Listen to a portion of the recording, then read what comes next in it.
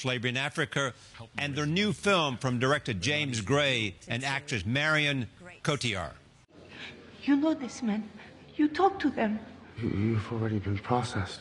Their decision's been rendered. There's very little I can do. Please, please. We have those stories and more on what happened and what might happen.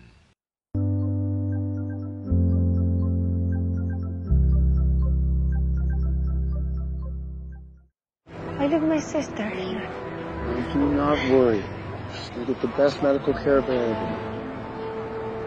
Do you have a place to stay? No. That is a scene from director James Gray's newest film, The Immigrant, is the story of a Polish woman who arrived at Ellis Island in the 1920s and is forced into prostitution in order to save her sister. It stars Marion Cotillard in the title role. I'm attracted to great stories, and that was a great story. And also, that was something that I had never done before. This character was, you know, something that I hadn't explored. Tell me about Eva. She's a strong woman. She's she's in a state of need when she comes to the United States. I can work. And she's someone who's devoted to people. She was a nurse in her... well, yeah, but I think it's a fundamental aspect of her personality. Because she was a nurse, and a nurse is someone who's devoted to, you know, dedicated to human beings' health, and, or, you know, but... so that was, yeah, that was a part of her personality that was really strong, the fact that she's devoted to people, and of course her sister in this story. You were also inspired by Puccini. Very much so. That was very much the inspiration in Puccini's shamelessness about the emotion, the degree to which he never distances you. There's no irony.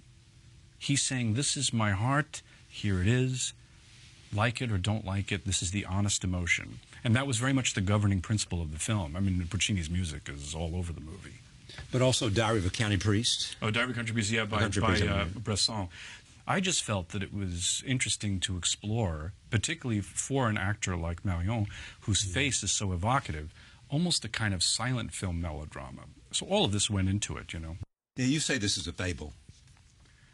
I guess it is. I mean, what I was trying to do was to do something very simple, you know, so simple that in a way the subtext could take on more importance. But what's more important to me in the film was really the honesty of the emotions, you know, and that is very fable-like. I mean, you said to me when you saw it, you said, it's like a fable. What does that mean? Are you doing an impression of me? Well, not a very good one, but I tried. Forgive him and explain to me what you meant when you said it's a fable. Well, yeah, I think that the first time I read the script, I don't know exactly how to explain, but for me it was... I need to work. They looked like kids with something pure inside of them, even if some of them have more darkness, I would say. But, yeah, some kids in the woods fighting to survive, and surrounded by hope and beauty.